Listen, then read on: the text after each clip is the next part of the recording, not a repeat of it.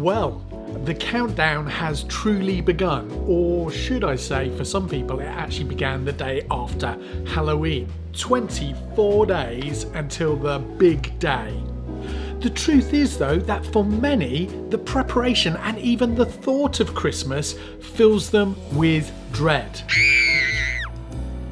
Having to negotiate the perils of Black Friday, Cyber Monday, Christmas traffic jams, cash register traffic jams, trying to organise a virtual staff Christmas do, the unboundaried expectations of the kids, trying to figure out which of your relatives you're going to have in your bubble, the culinary pressures, or for a good few folk the abject fear that they're going to spend their first or yet another Christmas on their own. There's no doubt our social media feeds are going to be full of why I hate Christmas posts.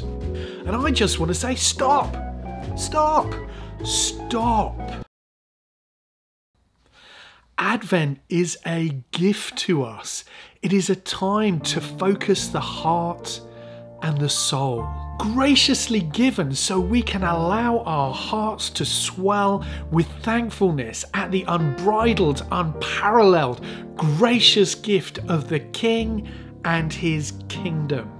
So over the next 24 days, I'm going to be posting 24 pause for thoughts for those of us who just want to slow down and stop and spend a moment to reflect on why even in the midst of this really terrible year, we can still be thankful in Advent.